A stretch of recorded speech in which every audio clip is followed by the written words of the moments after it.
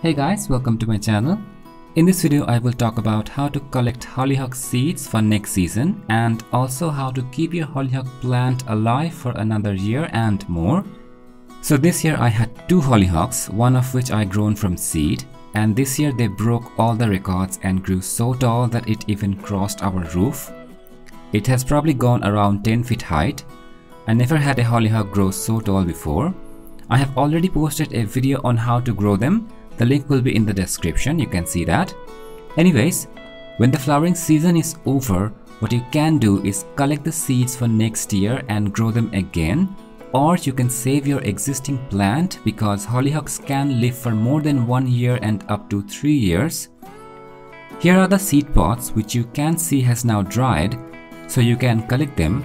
Inside it you will find these black little things which are the actual seeds that you need to save. So just prune off the brown seed pods. You can store them in an airtight container or you can wrap them in paper and save them in a dry place. Next year you can grow new plants from them. You can also save your plant for another year like I do. I usually have them for 3 years and after that they die and they bloom pretty much all year round.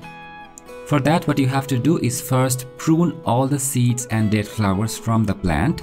Cut all of them and clean the entire plant. It will give your plant more energy to survive.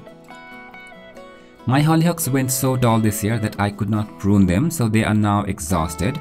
I will probably not save them this year.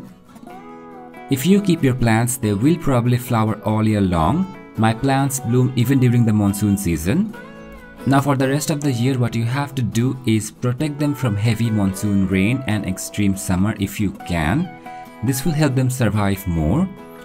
But even if you keep them outside, they will still survive. Just make sure that you have good drainage and don't overwater them. If your plant is too tall, then you can also cut them back a little too.